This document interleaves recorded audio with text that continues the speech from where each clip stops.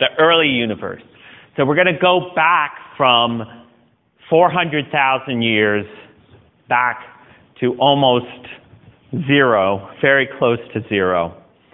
And to do this, we're going to talk about when the atoms formed, also when nuclei formed, and then something called inflation, which we can infer has happened from what we observe from the cosmic microwave background, and also what we observe the universe to be like today. So this is a basic picture of what, it's also giving you a hint of what's going on. So over the course of time, the age of the universe that we can measure using the cosmic microwave background is just shy of 14 billion years. And the first stars formed about 400 million years after the Big Bang.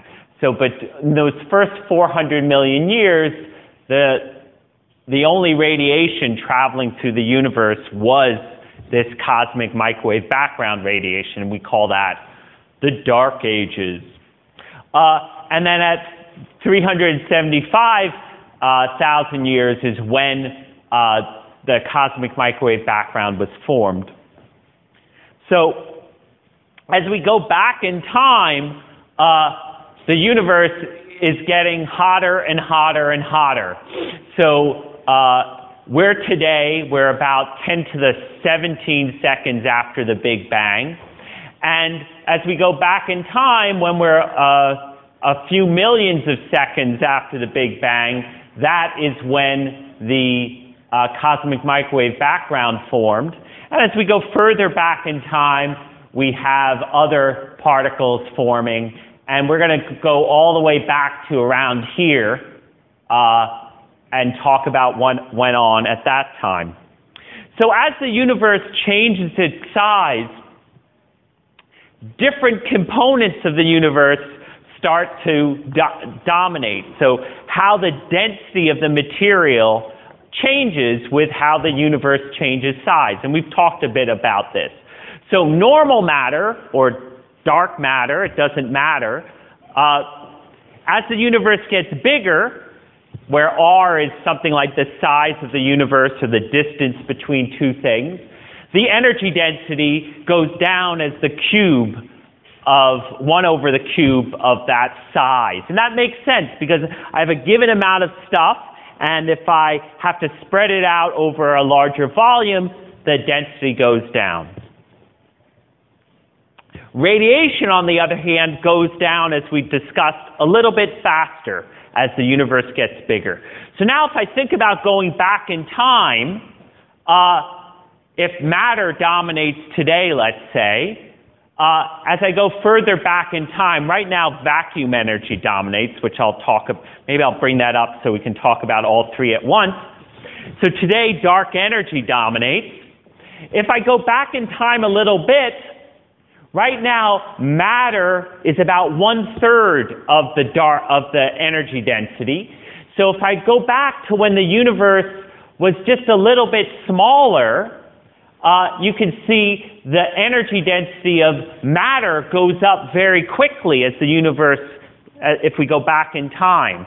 So only a few billion years ago, matter dominated the energy density of the universe. Okay?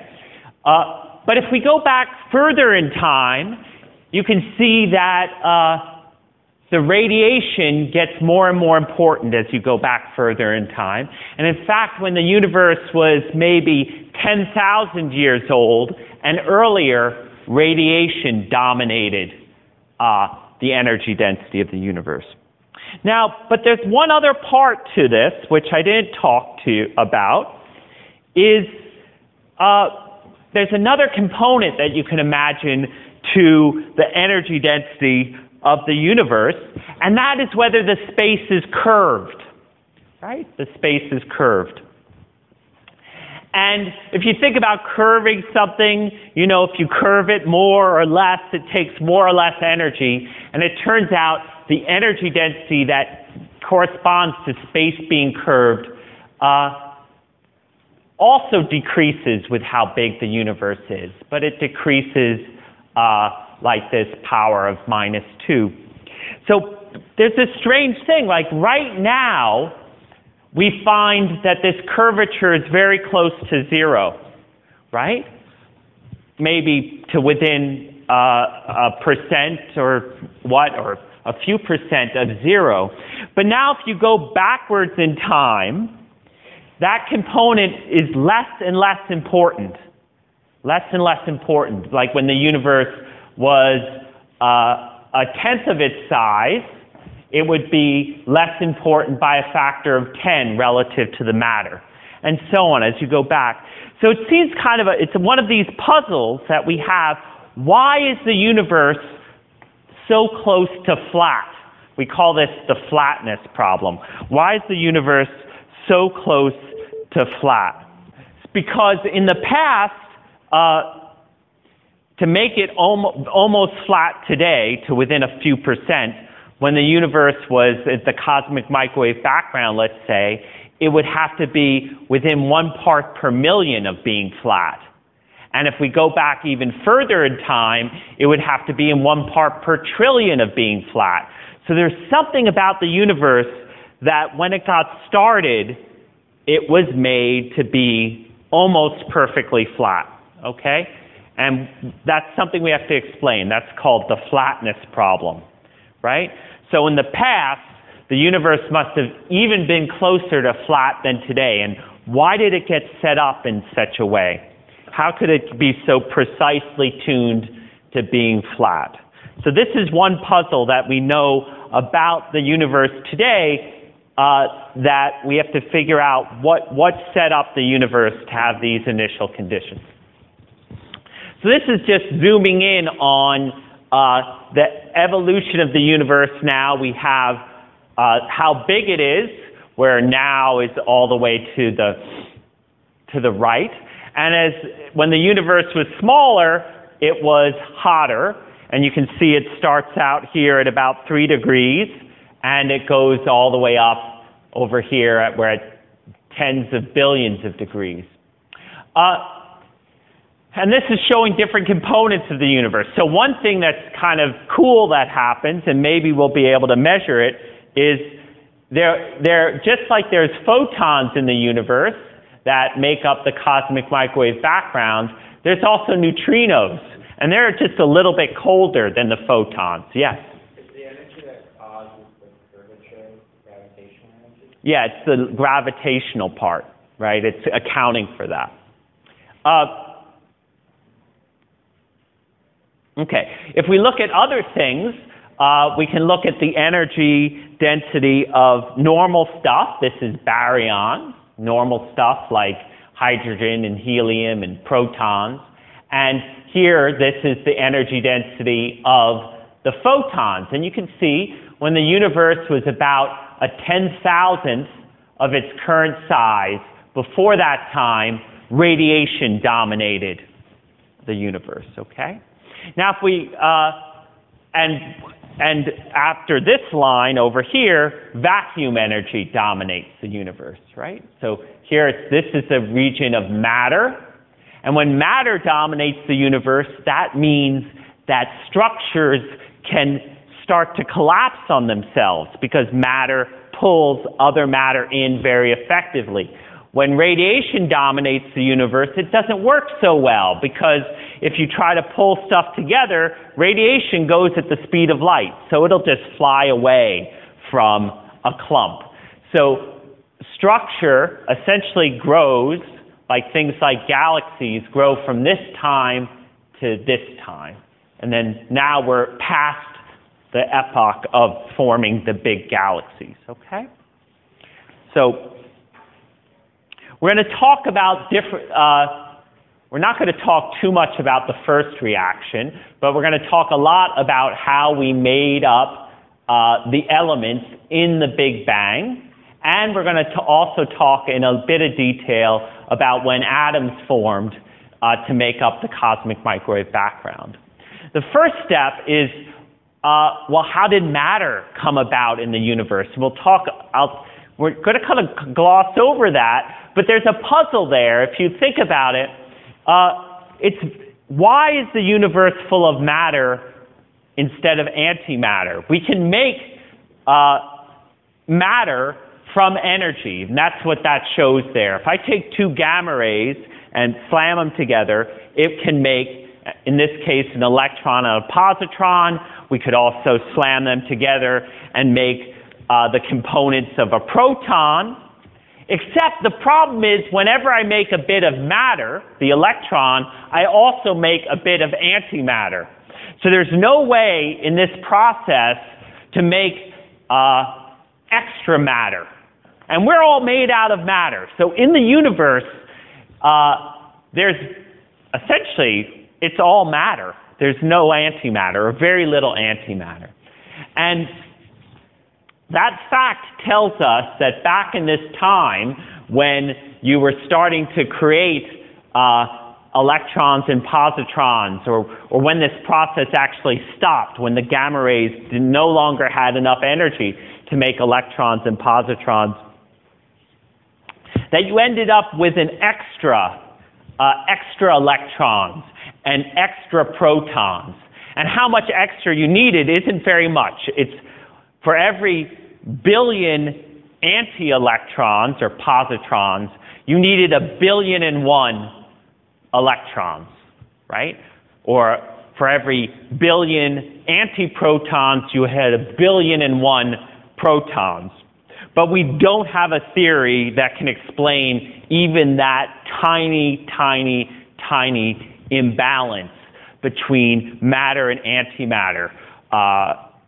In the theory of the standard model of particle physics, there are slight imbalances between matter and antimatter, but they're much, much too small to explain the material in the universe. So that's a puzzle, that first step.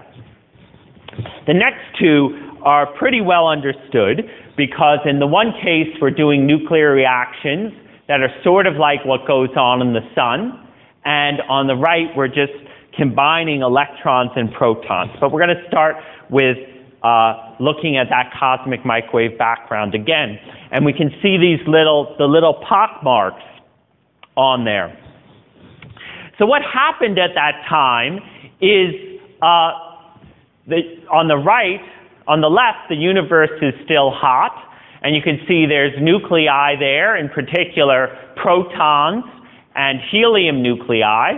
And if you were to count, I think maybe there's one helium nucleus and then something like 15 protons. And then there are a whole bunch of electrons around. And when the universe cooled to about 3,000 degrees, we call this recombination, which means that the electrons combined with the nuclei, and then you formed atoms, and now the light can just propagate freely till today.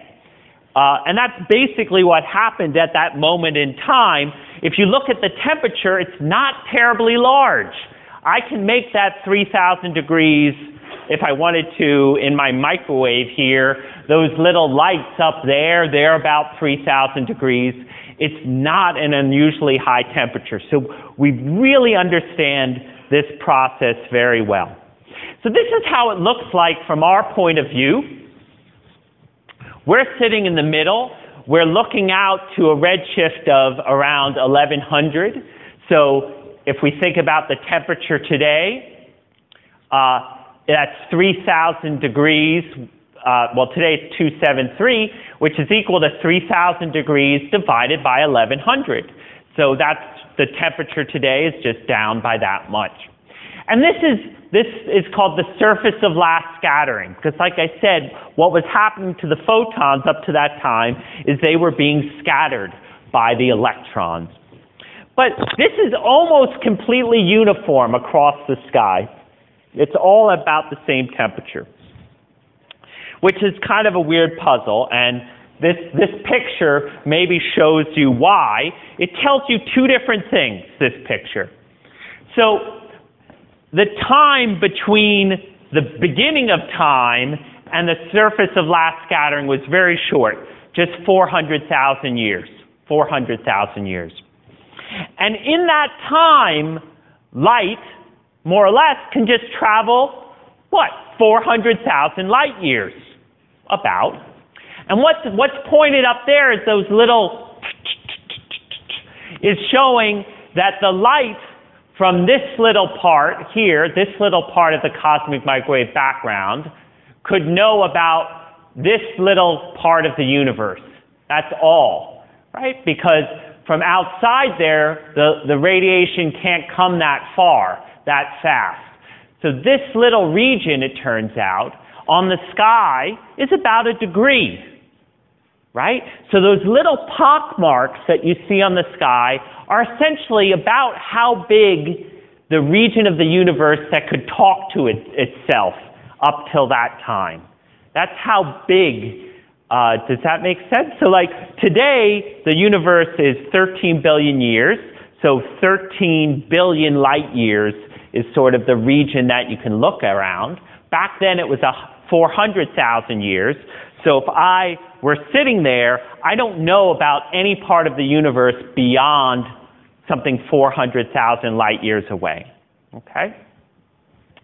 And so what that means is that this part of the universe here, and even something over here, they don't know about each other, right?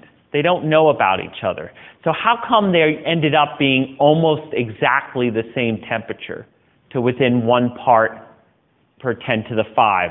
Like, how did this part of the universe realize that it had to be the same temperature as that part of the universe, all the way on the other side?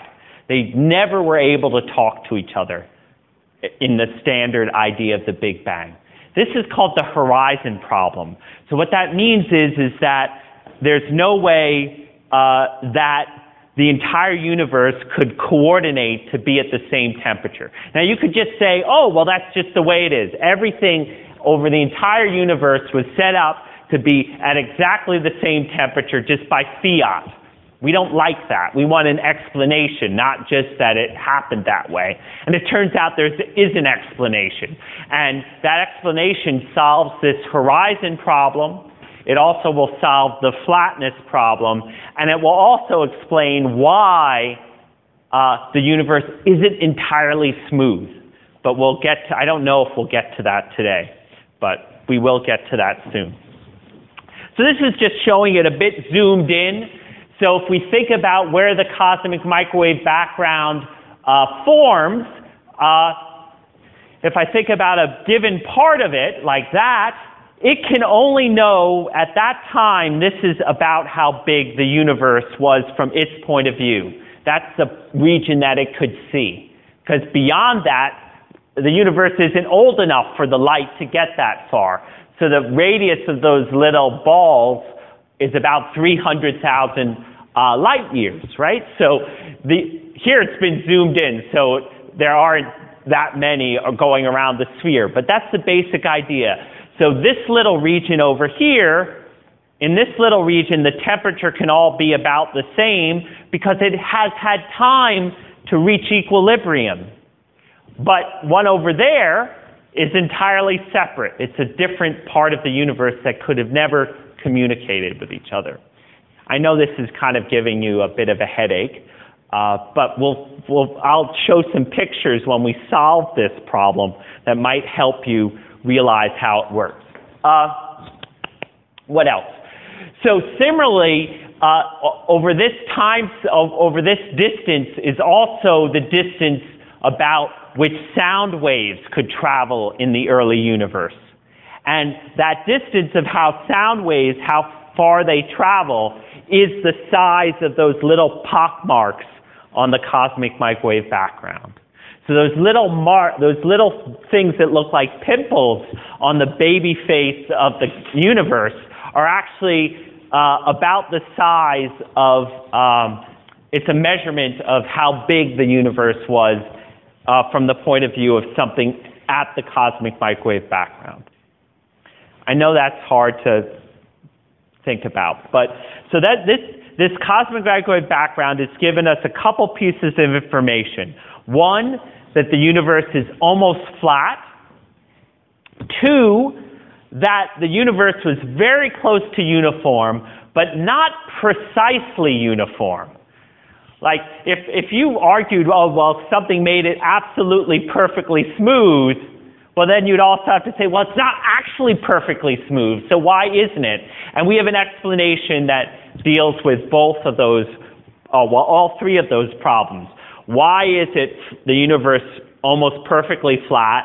Why is it almost perfectly uniform, but not exactly uniform? Okay.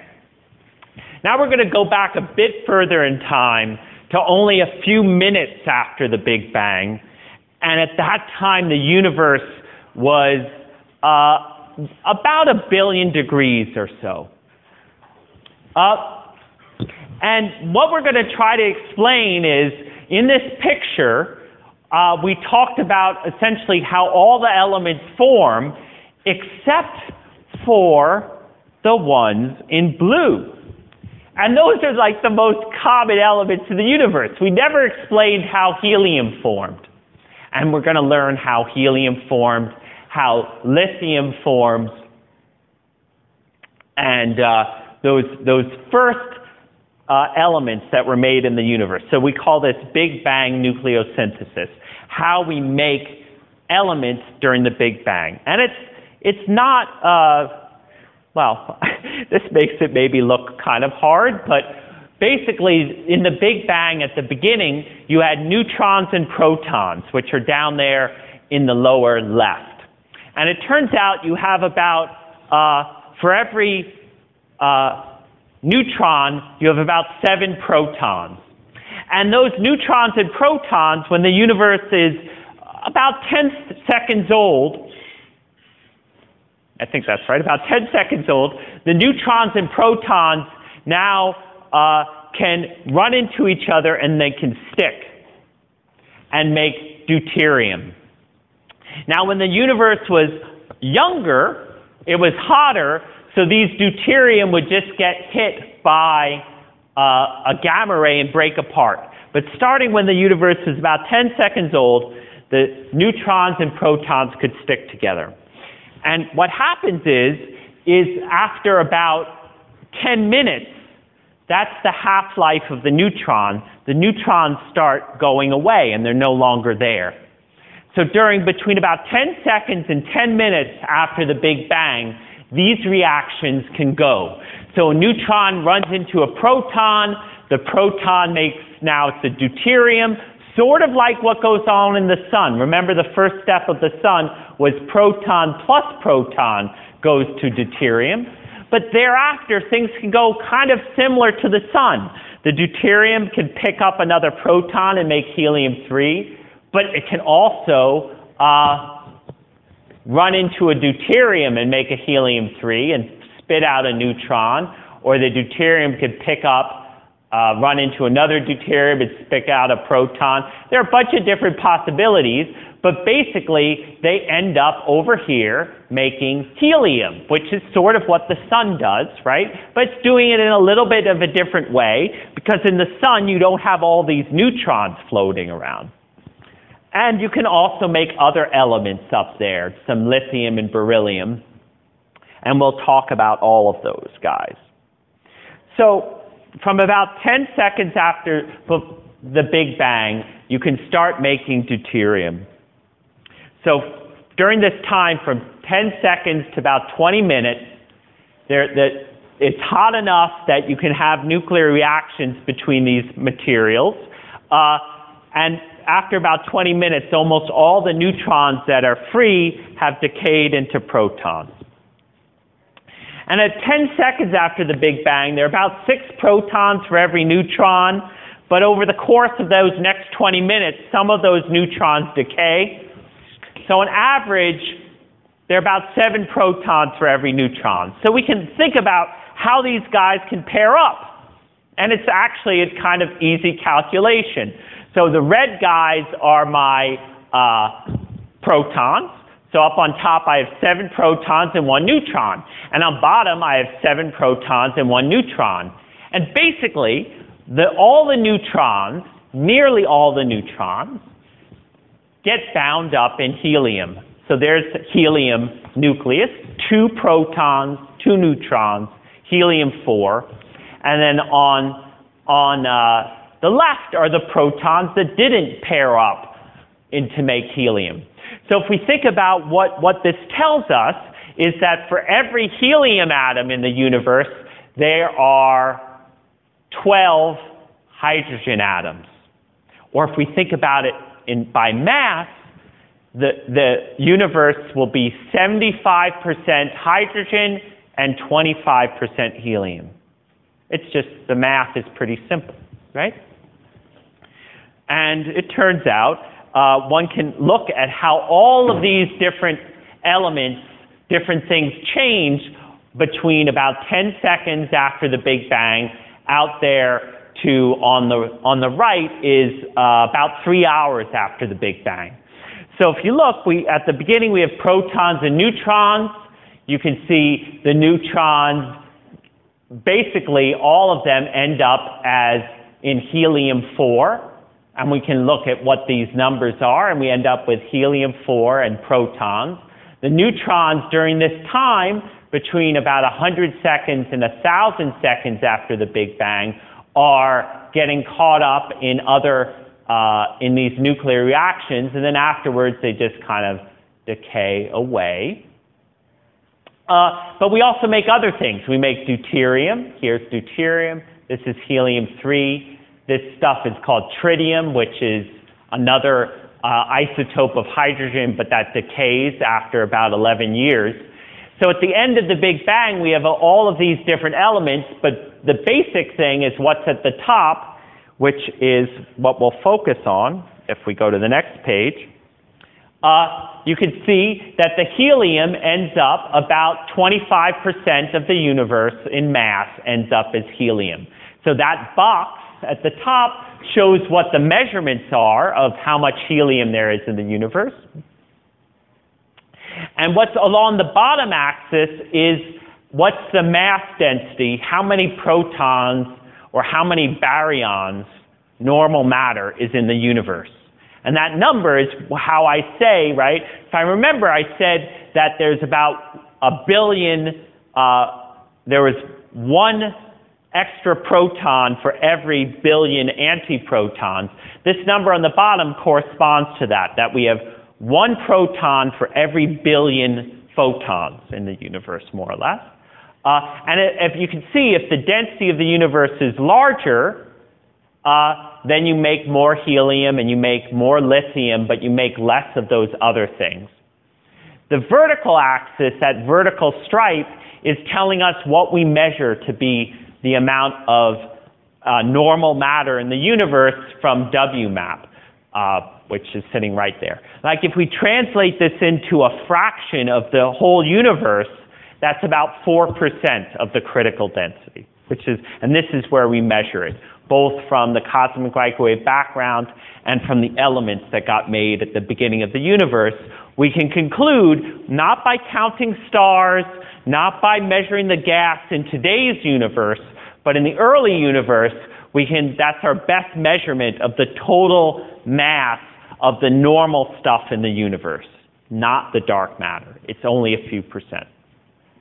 Okay? Does that make sense so far? So if there were more normal matter, we'd end up having less of these funny guys today. We'd have less deuterium, and we would have less helium-3.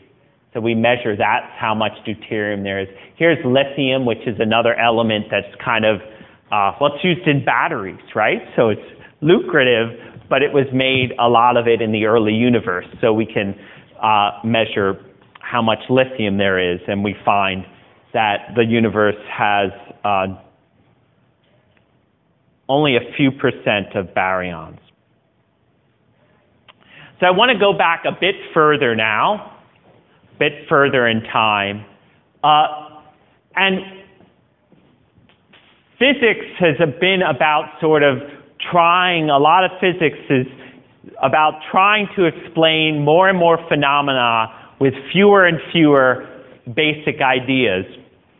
And, in the 19th century, people realized that electricity and magnetism were two parts of the same thing, and we call that electromagnetism. In the 20th century, people realized that the electromagnetism and what causes nuclear decay, radioactive decay, were the same thing. And the last bit of that was the discovery of the Higgs boson, which was a couple years ago. People got Nobel Prize for that. But we think if we go back to higher temperatures, higher energies, you can see at the top, we think also that the strong nuclear force should join with those other two forces. And if we go back even to higher and higher temperatures, there's some point where gravity, we think, joins in too. But way back there, we don't actually have any reasonable theory of what goes on here. We're going to focus on this part. So whenever you have these sort of unifications, you can have funny physics going on. So like over here, all three of these are unified, and then over here they're split up. And in that process of one becoming separate, you can develop a situation in the universe when it gets filled with this vacuum energy or dark energy. And we know what dark energy is doing to us today in our universe. We measure it. It makes the universe expand ever faster with time. It makes it accelerate. And what we're going to go through is what are the consequences of what if a universe accelerates, if its expansion gets faster and faster. Now, when this was first proposed, people didn't realize that today's universe was accelerating, so they gave it another name. They called it inflation. And our universe right now, although it's doing it kind of slowly over tens of billions of years, is entering an epoch of inflation. But this is the epoch of inflation that I'm going to talk about, is when the universe was very, very young. And here's the basic idea of how the evolution of the universe has gone since the beginning up till today. So as you go backwards in time, the universe gets smaller and smaller and smaller and smaller and smaller and smaller. But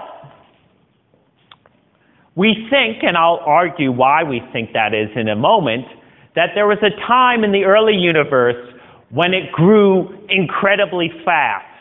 So it grew a factor of 10 to the 50 or so, or 10 to the 60 in an absolutely minuscule amount of time. And from then till now, it hasn't even grown that much. It hasn't grown as large a factor since then. And I'll explain why we think that's true in a second. Now, what is our universe going to do in the future past that arrow? If it keeps on going as it's going and accelerating, it'll shoot up just like it did here at the beginning.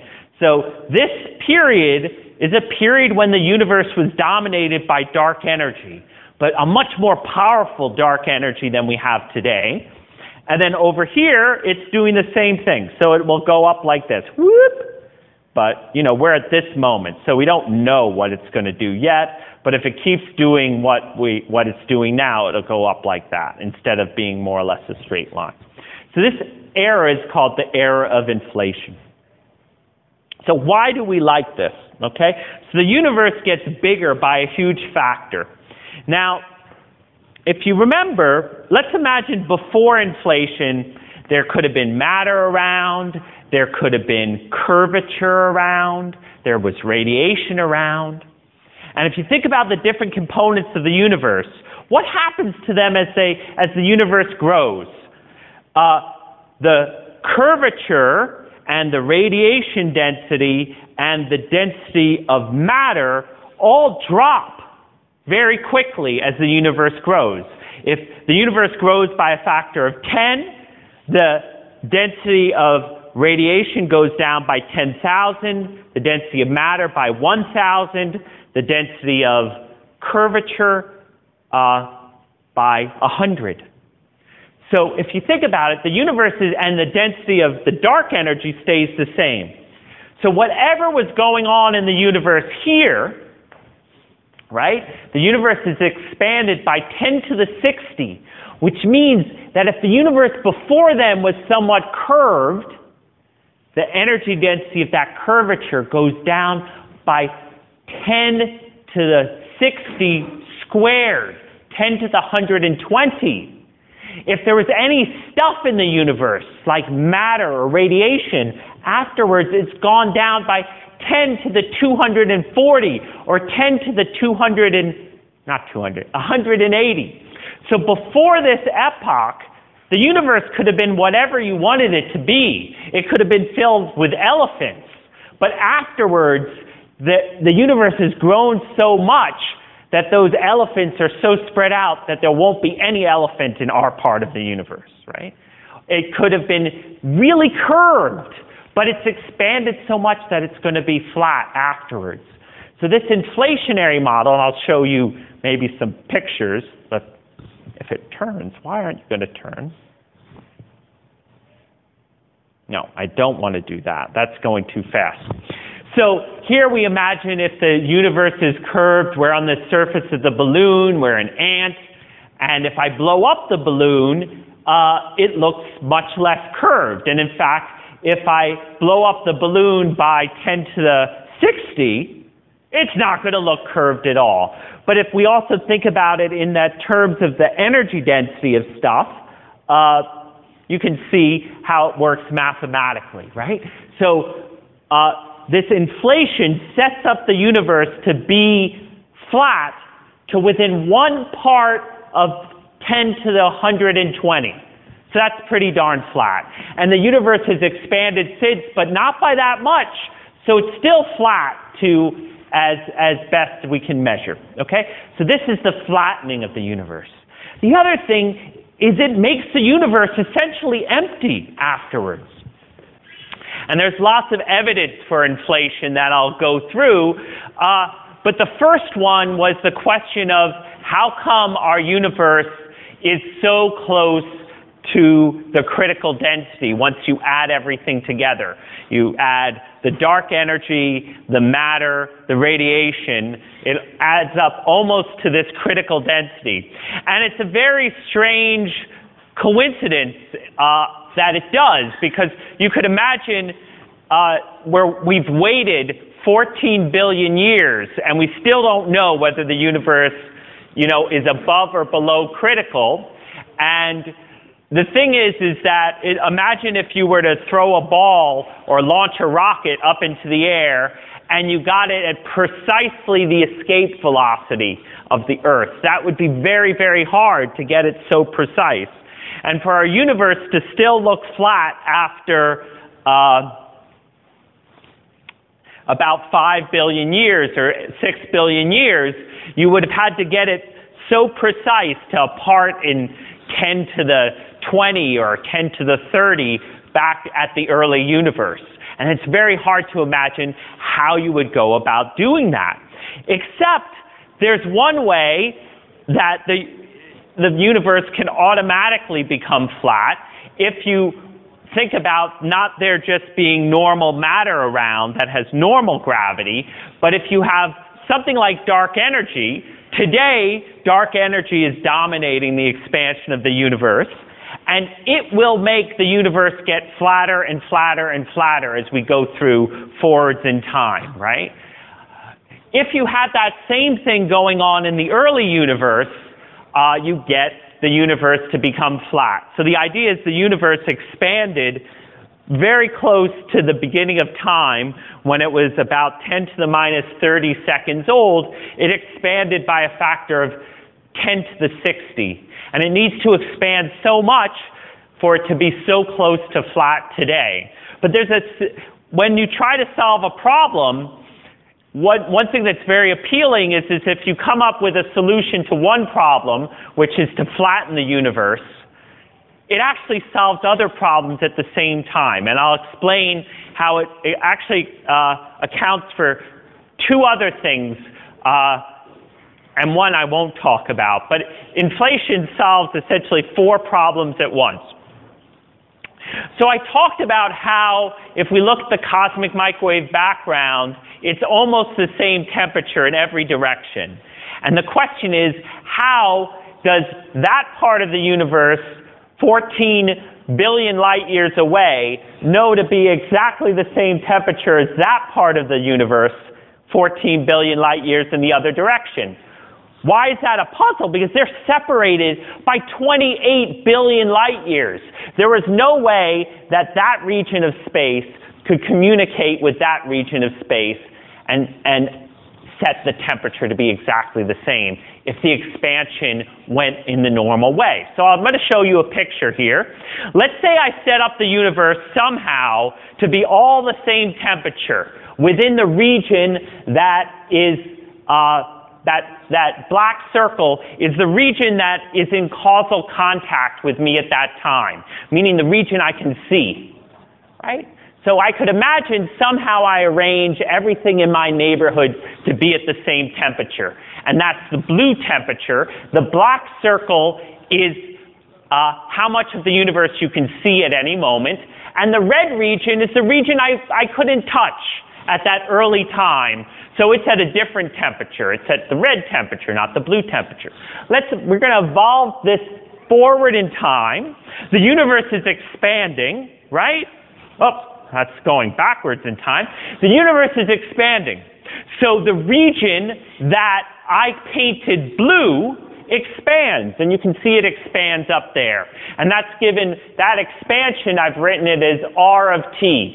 So it started there, and the universe is not expanding at an increasing rate. It's decelerating because there's normal matter in the universe. So the blue region gets bigger, clearly, right? Because the universe is expanding.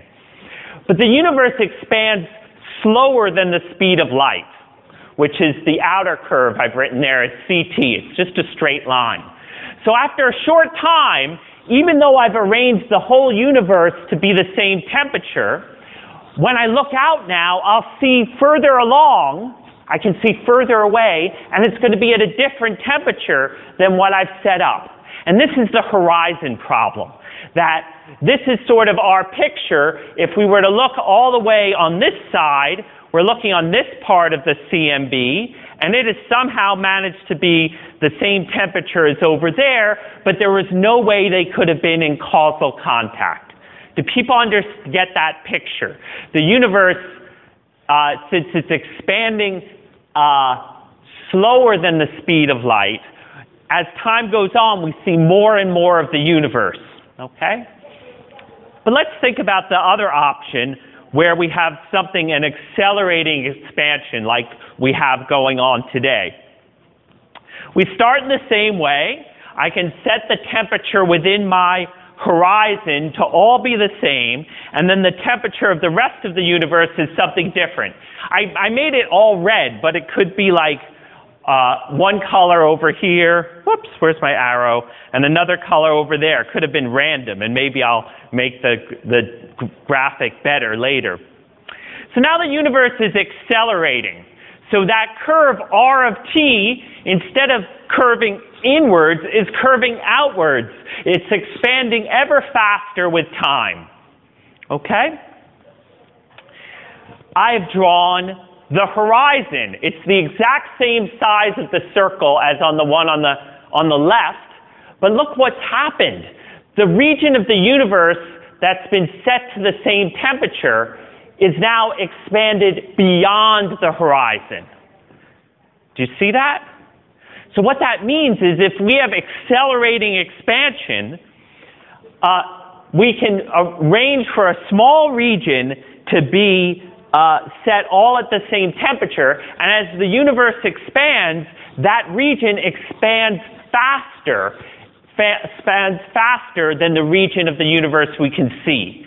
So the universe, as you go along, this is just a short amount of expansion, but if you were to expand it that 10 to the 60 times, the region of the universe that was initially very small and all the same temperature has now expanded to be larger, much, much larger than the region of the universe that we can see today. It is expanding faster than the speed of light. I've drawn it that way on purpose. Look at the angle.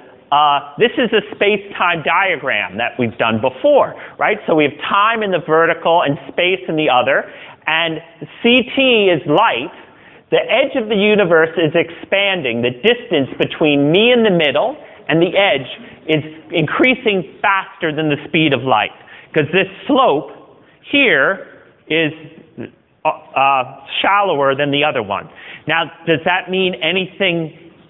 The thing with relativity, it says, if I'm standing here, something can't go by me right here faster than the speed of light. This is something different. It's the distance between me and that distant object is increasing faster than the speed of light. That's actually okay in general relativity. Do you have a question, or I've dealt with it? Yeah, no. What's stopping the horizon from expanding faster? Because light can only go at the speed of light. So the light's traveling along, and we can see further and further away, but the distance we can see is only really how long light can get from there to us. And it's actually a little bit bad, because if you think of the light, it's coming from over there to us, and the universe in between us and where it was emitted is expanding in the opposite direction. So the light actually has to work to get to us. It sort of maybe has to work against that expansion. Now you might think, so what this means is the entire universe that we see today corresponded to a really, really tiny region back there at the beginning of time. How tiny? Very tiny. Like the distance across there of that little blue region is the speed of light times something like 10 to the minus 30 seconds. So it's really, really tiny. If you want to think about this inflationary epoch, when the universe was expanding exponentially, you could ask, how big was the little horizon region at the end of inflation if you expanded it from that moment to today? Meaning, how much of the it's hard. So it's like, how much of the universe, if we imagine how big this little region was, to what size is it today? That region is the speed of light times like 10 to the minus 30 seconds. So that's 10 to the minus 20 centimeters or so. By today, that's expanded just to something about this big. I don't know if that's going to hurt your head or whether you really know exactly what I mean, but everything else that's bigger than that has sometimes flowed out of this horizon and came back in.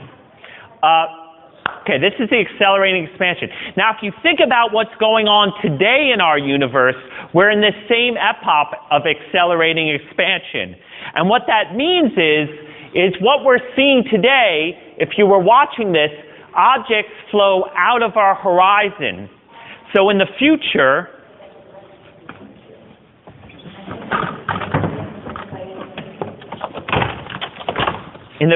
we're going to see much less of the universe than we do today, right? So that's kind of sad. But in the distant future, every other object beyond our Milky Way, Andromeda, and a few nearby galaxies will flow out beyond that black line, and we won't see it anymore. That black line is the part of the universe that we can see at any moment within there. Okay, so now this time in the universe where we can see everything going on, and we see billions of galaxies, in 10 billion years, we won't really see that many galaxies at all. So we're in a special time. So I said it could solve a bunch of problems. So that first one says that the regions in the universe, they expand so much that you expect the universe today to be almost precisely the same temperature, or actually exactly the same temperature if you think of it classically. It's like the universe was a big bathtub,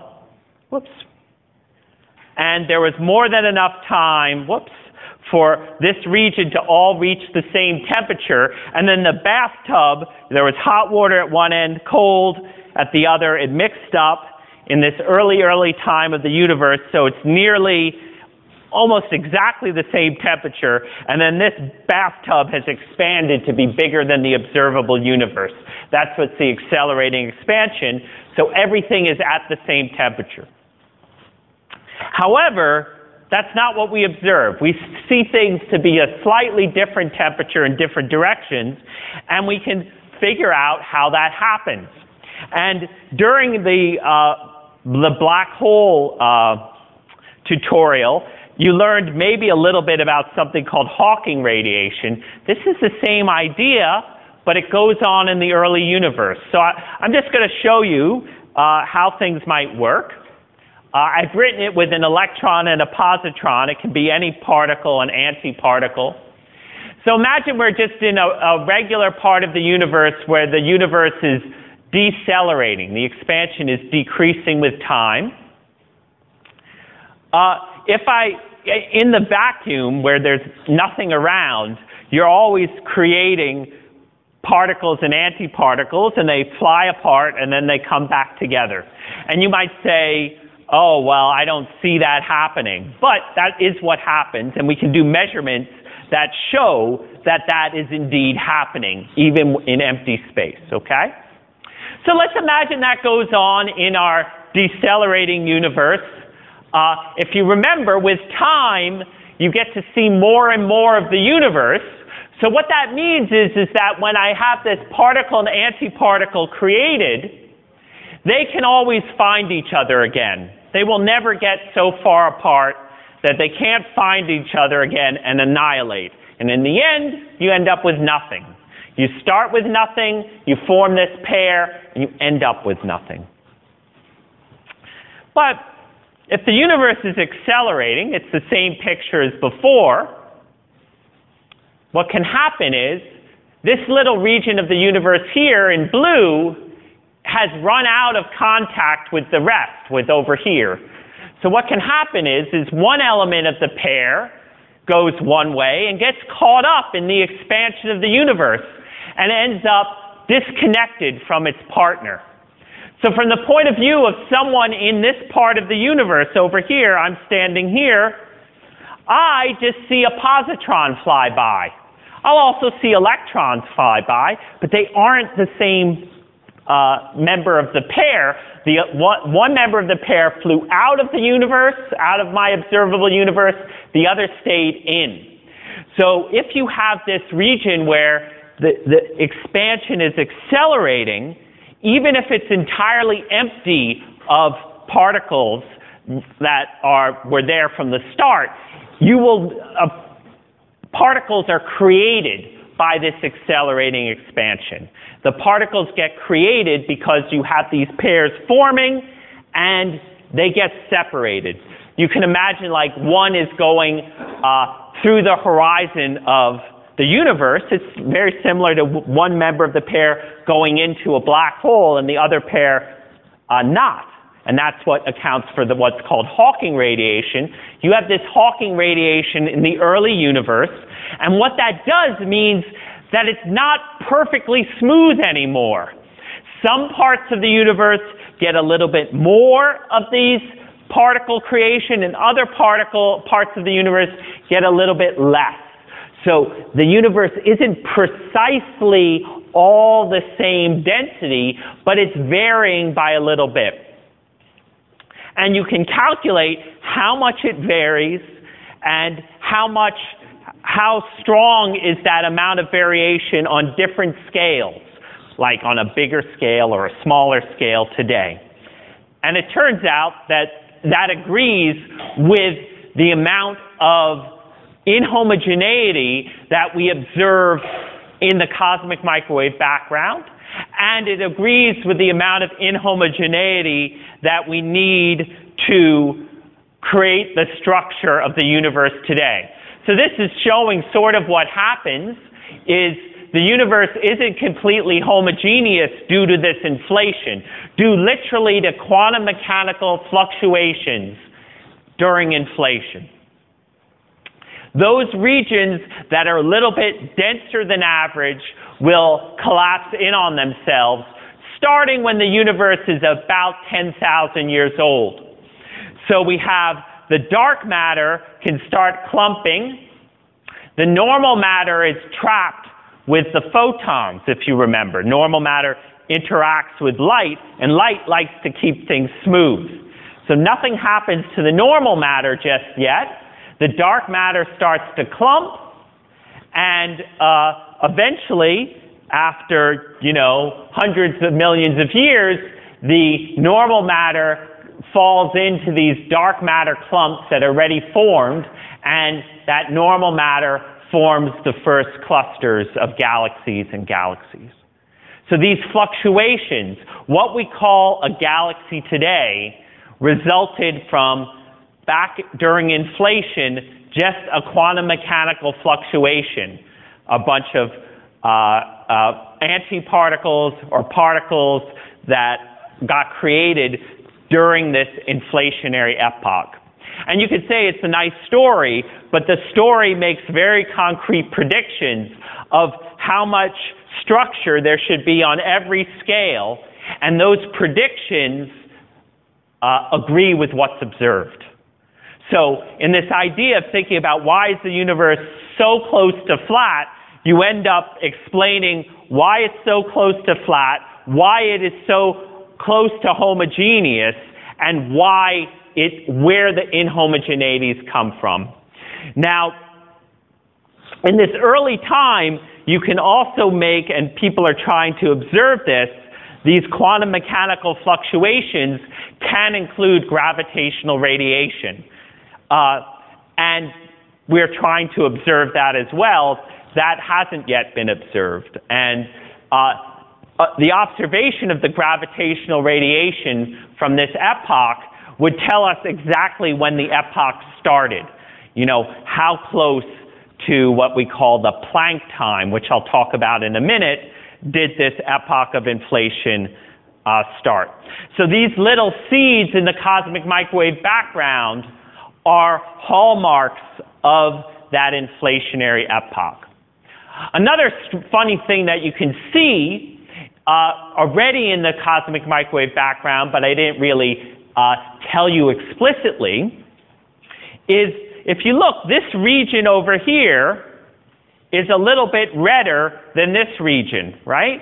So this region over here has more structure than over here. And if you remember, at the time of the cosmic microwave background, the region of the universe that could talk to itself was this big. So this whole region got caught up in a very large-scale quantum fluctuation during inflation. That's why that whole region is a little bit hotter than the rest. So the fact that we see this tells us that this also was going on. Because if you set up any fluctuations, let's say just by fiat, at the beginning of time, there'd be no way to make them any bigger than these little pock marks. Because this region and that region, again, weren't connected before, between inflation and today. Okay? I know this is hard. I think it's hard to understand, but this is how the universe works. So these initial fluctuations with time just grow up from gravity into the structure that we have today. And everything holds together almost perfectly. There are little things, little details that we don't completely understand, and often those little details are the lead to a breakthrough.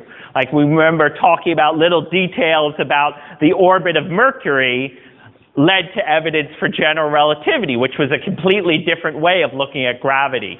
Here, there's still little details of how the structure is growing that we don't understand, but for the most part, we understand nearly everything. So just to go backwards through time, starting with what we talked about here in the early universe, we talked about this epoch of recombination, which was when the first atoms formed, and we see the cosmic microwave background from that moment, and that's 400,000 years after the Big Bang, or 379,000 years if you want to be precise. And then we go backwards in time, and then the next epoch, well, there are a couple of epochs that we kind of get information about. This moment when matter started to dominate over radiation, that tells us how big the structures should be in the cosmic microwave background, how large they are. And then we toss back here, between about 3 and 20 minutes after the Big Bang is when the universe made the helium that we find in the universe today. Nearly all of the helium was produced between 3 and 20 minutes after the Big Bang. Then we go further back in time. Eventually the universe gets so hot that even neutrinos can't travel very far in the universe.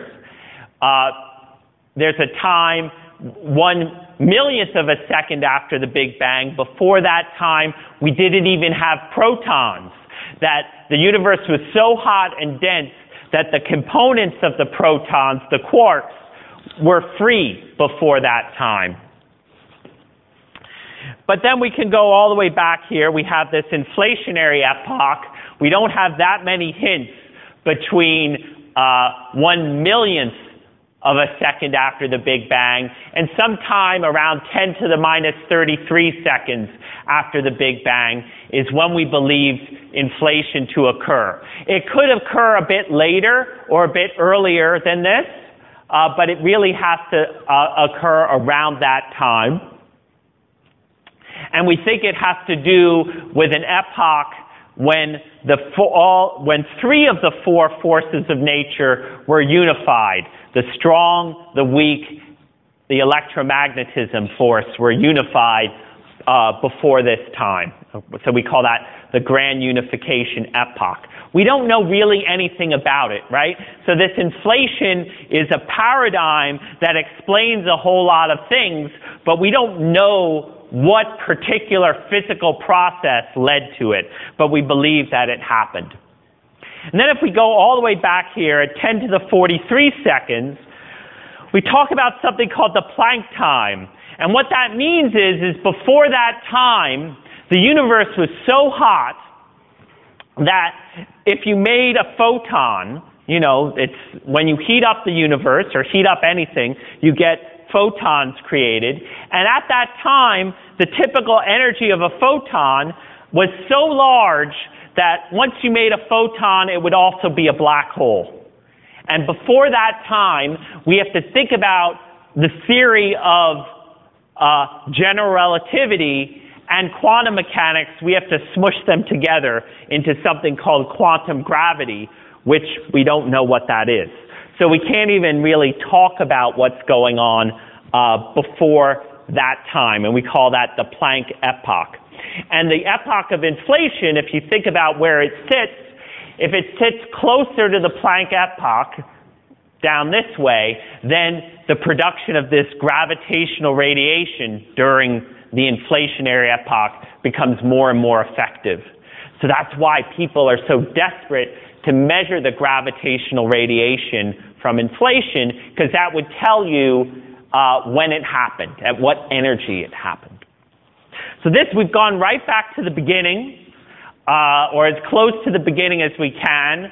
Really everything before this red region, we know the red region has happened, but we don't understand it completely well. And before the red region, we're guessing. And to a certain extent, it doesn't matter what happened before inflation. Because like I said, the universe expands so much during inflation that it's effectively empty except for these quantum mechanical fluctuations. So before inflation, the universe could be filled with anything, but inflation effectively wipes the slate clean, and leaves us a universe that has certain properties, and those are the ones that we observe.